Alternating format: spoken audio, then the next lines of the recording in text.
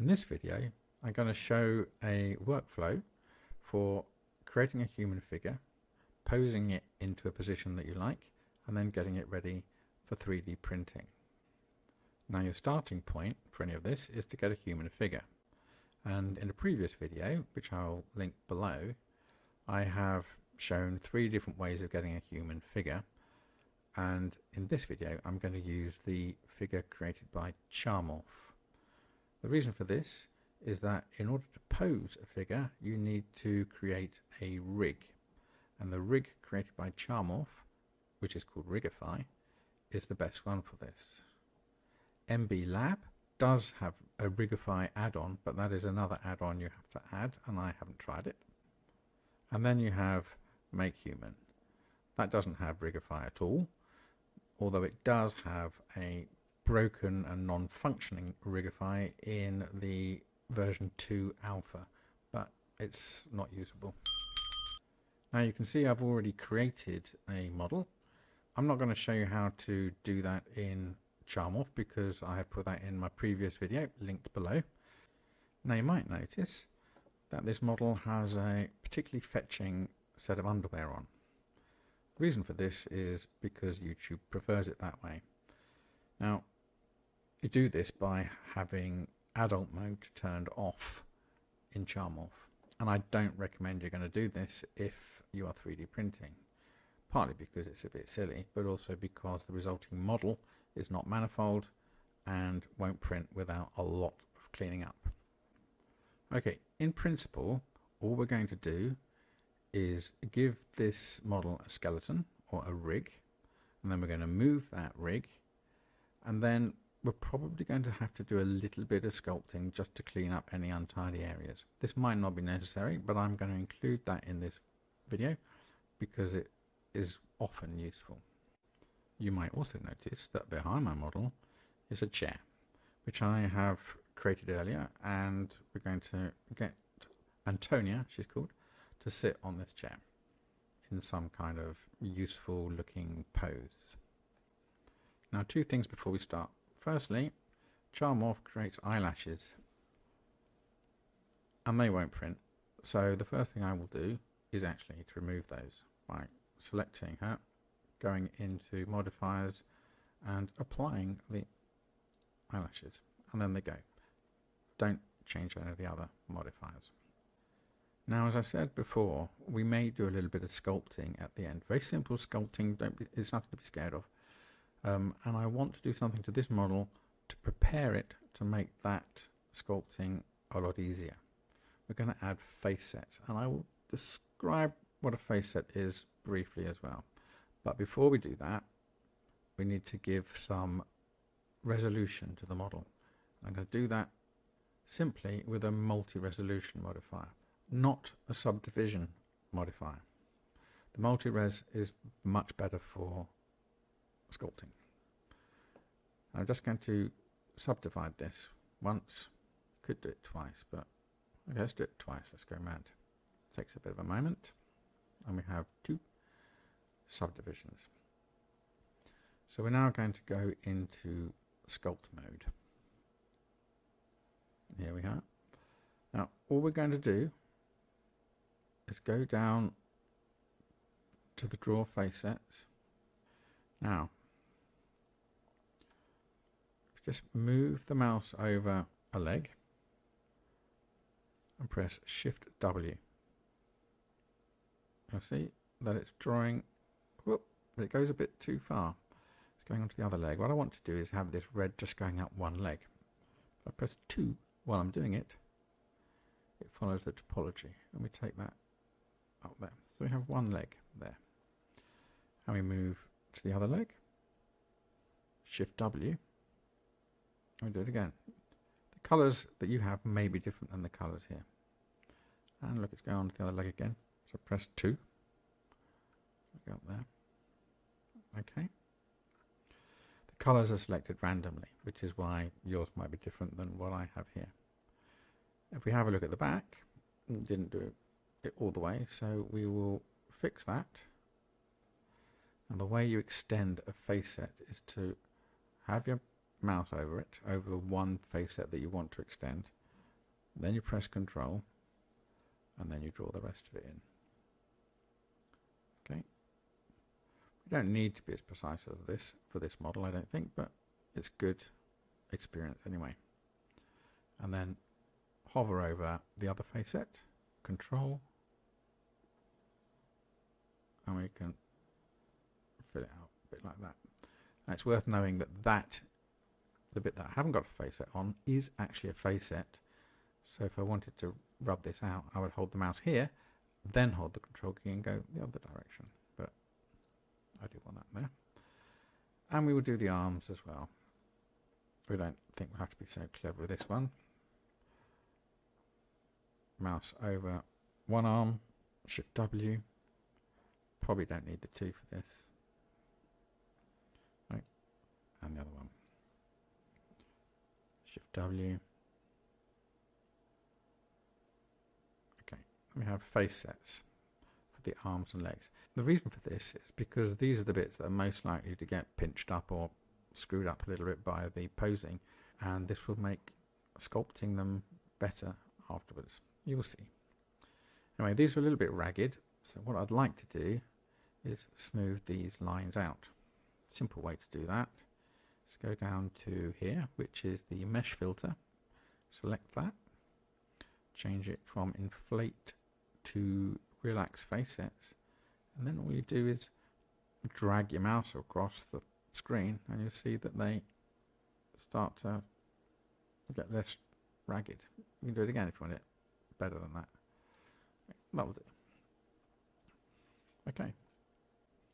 So now we are ready to actually move forward with this model. Let's go back into object mode and turn the multi-res off. Don't delete it because we'll need it again later, probably. So turn it off here. This will just make the next stage quicker. Now, as I said, this is a charmorph model, but it hasn't been finalized. So we need to click on charmorph and then scroll down to your finalize button and finalize. It might take a moment. But there we have the rig. Now I don't want to make this sound complicated, but this rig, which is all these yellow lines, is actually two rigs. There is a subtle difference between the two of them. One is much easier for moving parts around, moving arms and legs and having the rest of the body follow it.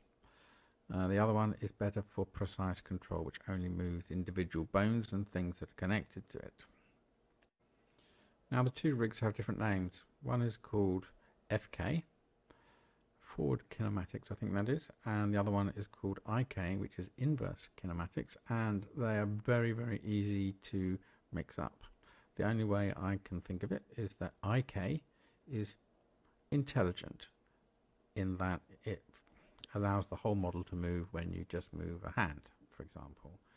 FK isn't, and I can't think what F stands for. I for intelligent, F for, I don't know, whatever. It's not I. Maybe I should shut up and just start posing this thing. This is the rig. You select the rig in object mode and then you go to pose mode up here. That's a little easier to see now. These green things, they are the FK rig, or the non-intelligent rig. The other bits are part of the IK, or intelligent rig. And perhaps we can see, if I grab that bit, which is part of the IK, I just use normal blender key, G for grab, I can do nothing. Grab, there you see. Or this was a better example. Grab that bone, move it, you can see the whole model moves around. That is IK. Anyway, we don't want to do that. Now for posing, I find using these is actually the best way forward. Okay? Because you move things in the correct plane then. But I'm going to put it on this chair, so let's go to the side. Select that, press G, and there you go. Now you might notice that the IK, or the intelligent parts, have all moved, but the green bits, which is the other rig, the FK rig, is still where it was. It doesn't matter, the model is in the right place. Let's have a look at the front. Let's grab that. I'm just going to grab it along the X. Move the leg there. And this looks a little bit bent, and I do happen to know if I select that and use R for rotate instead, so you can move the leg, it rotates that hip a little bit. And now I'll grab the other leg, just move it over there. Okay. Now if you look closely, the foot doesn't look right, so I'll rotate that. I look from the side, looks a bit weird. I would rotate that a bit more. And maybe grab it like that, maybe move it forward a little bit and move that one forward. Oops. As well. It's basically going to be trying different bones and seeing what they do. If I grab that one, for example, and rotate it, I know it'll give me a little bit of a hip, which is quite nice, I think. The check behind, it's possibly a bit too much, so I'll just grab the whole thing and move it over and just plonk it down there a bit. Okay, it's not too bad. I think I'll raise this up a bit. Okay, so there you have it, and then we'll take the arms.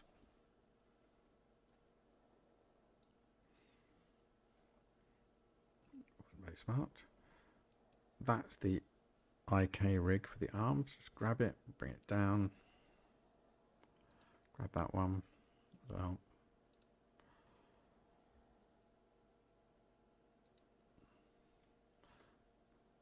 Not ideal, is it?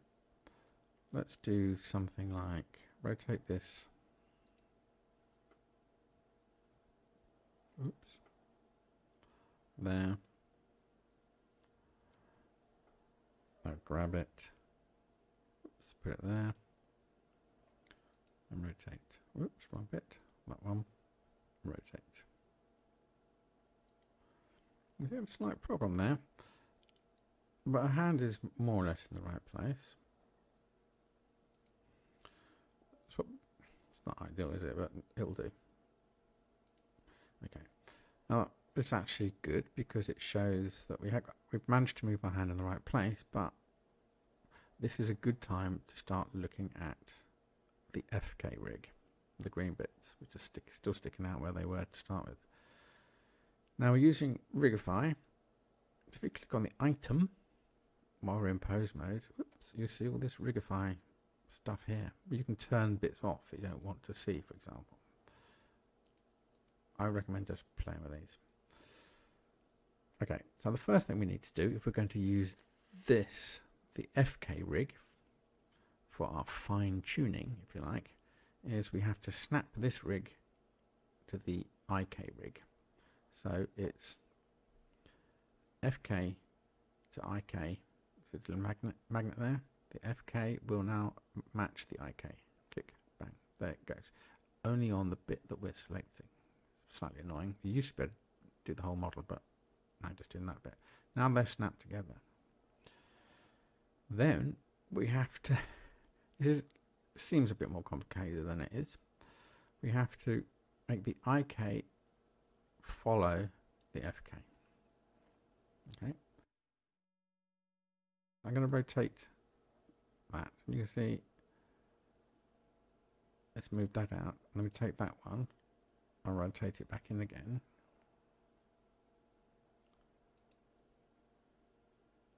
Okay, and we can take that and rotate. Now for fine grain control, it's actually much easier than using FK, but for just getting in the original pose, then the IK is better. But let's say we want to go back to FK. We now have to snap the IK to the FK. The IK being our intelligent rig. Snapped there. And then we have to turn that down again. Okay. Now we're back using FK. I think. Let's just check. Grab that bit of FK. Grab it. Yep. Okay. So with this hand, I'm just going to rotate. Where's it gone? It's there. Rotate.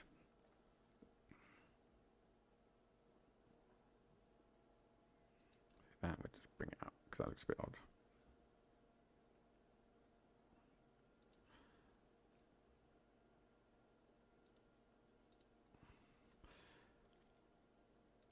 And rotate. We have a pose. And you could just leave it at that. But if we go into object mode now and turn off the rig, you can do that by just turning off this in the outliner. It looks kind of okay. I don't like this though, and this is where a bit of sculpting will come in handy. And this is why we did our face sets at the beginning. I'll show. Let's click on this. The multi-res that we used before and turned off is still there. There's lots of other stuff too, but the multi-res is still there. We just turn it back on again now because we're sculpting. If we go into sculpt mode,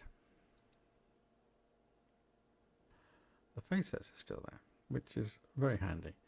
Now, I'm going to use the snake brush here and show what I mean with the face sets. If I grab that, and let's just see how everything is affected. That's really annoying. Make it smaller. I just want to pull, but then it pulls all that.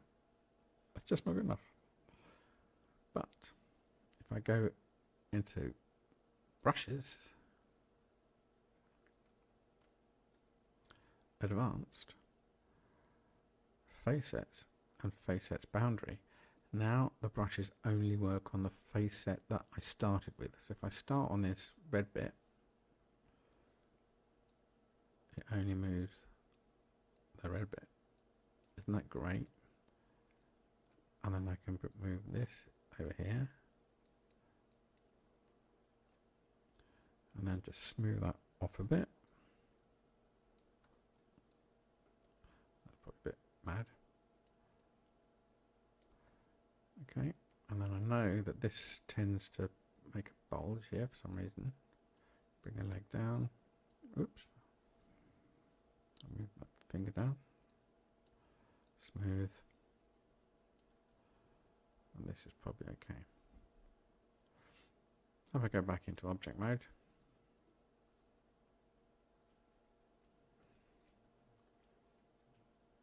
it looks a little bit better, I think. A little less weird. Okay, so that is basically a workflow for creating a model, posing it, and getting it ready for printing. Now, you could just export this model as it is, but in some circumstances you want to apply all of the modifiers that Charmorph has created. And if you just go through and apply these, it will ruin your model. So the way to do it is to select everything. You won't have the underwear on, but I'm going to have to do this. Select everything, object, convert to mesh. Now it already is a mesh, but this will apply all the modifiers without breaking your model. Take a moment. There we have it. This is now a 3D printable model. I hope that's helpful. I know it sounded a little bit weird. It seems a little bit weird. But if you have any questions, put them in the comments and I'll probably answer them. Thank you very much, and hopefully see you again. Bye.